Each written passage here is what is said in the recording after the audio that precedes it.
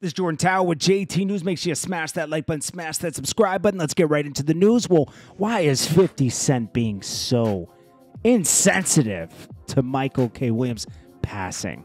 He keeps posting things about fentanyl and his latest episode of Raising Kanan. He keeps doing that, and people were wondering why. Well, it comes down to a few years ago when Michael K. Williams defended Jimmy Henchman. And let me get to that article. So he defended Jimmy Henchman in an art. Here it is right here. Michael K. Williams denies Jimmy Henchman assaulted in jail. 50 Cent slams him for his roles in The Wire. Now, you know, Jimmy Henchman and 50 Cent don't get along at all. Okay. One reason, Jimmy Henchman represented the game after he was left G Unit and was going against 50, and he's part of the G Not campaign. There's a lot of other reasons too. So anyways, let's see there. Jimmy Roseman in jail.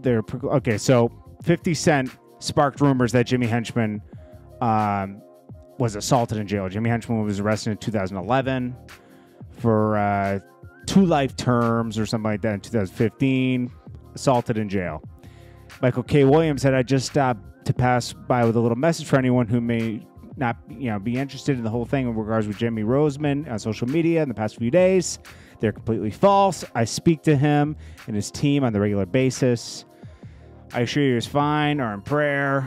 So with all that, I say to anyone under the sound of this simple man's voice, God bless. 50 Cent then went off. And, you know, he said, Michael K. Williams, 50 Cent, hey, yo, this dude want to smoke with you. He said you P-U-S-S-Y. He holding Jimmy the rat down.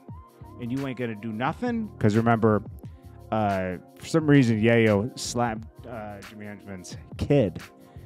And someone actually passed away behind that. Someone that was down with 50. I forget his name. He was there at the same. You know, that wasn't a great move to do. I mean, going after a kid, but anyways, then 50 Cent kept going. Oh, Omar, how much you play? They pay to play a punk. I'm sorry, Omar, how much they pay you to play a punk? Mind your business, because you know on The Wire he played a guy that likes guys, but he was a gangster. So in the recent posts, you know, Michael K. Williams passed. He said, damn, if you didn't see Raising Kanan, check it out. The fentanyl's no joke. Killing the clientele. I totally forgot he went back and forth with Michael K. Williams just 3 years ago. Jimmy Henchman repped the game. And this is why 50 Cent is bitter. Well, I would say bitter. He holds grudges even after you pass. If he had beef with you, it's on to the afterlife. Okay? It's crazy, man. Anyways, someone reminded me of that in the live today, Hazliz, and I appreciate that. I forgot about that.